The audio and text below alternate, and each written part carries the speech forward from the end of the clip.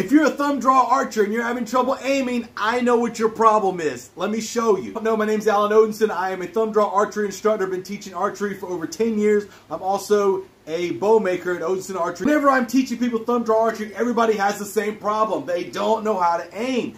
And to be honest, you can get books and watch videos all you want to, but I haven't found a lot of people that really explain it very well. I'm going to show you the simple method that I use to be able to make long-range precision shots using thumb draw archery. So our trick here is going to be very simple. It's going to be the same protocol that you would use if your arrow was on this side of the bow and you were using 3 fingers.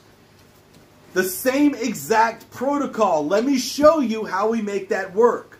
So what we're going to do is very simple. We're going to keep the same protocol as if our arrow was on this side of the bow. So when we draw back using 3 fingers, we would look down the arrow. We're going to do the exact same thing on the opposite side. So people will ask, how in the world are we going to look down our arrow if we're aiming this way? Because I have to look through the bow.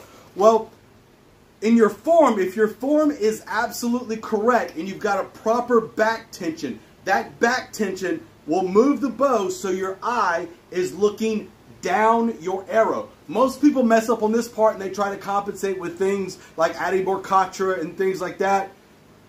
In a modern world where we have control over what our spine on our arrows are and we're going to shoot consistently spined arrows, katra is not as important as a lot of people think it is. So when we lock into our form, we want to make sure that we're getting good back tension. That back tension, if you watch, when I'm here, if I just draw to here, I'm looking down the middle of the bow. But as soon as I lock my back into the draw, you can see my arrow, my eye is now down my arrow shaft here.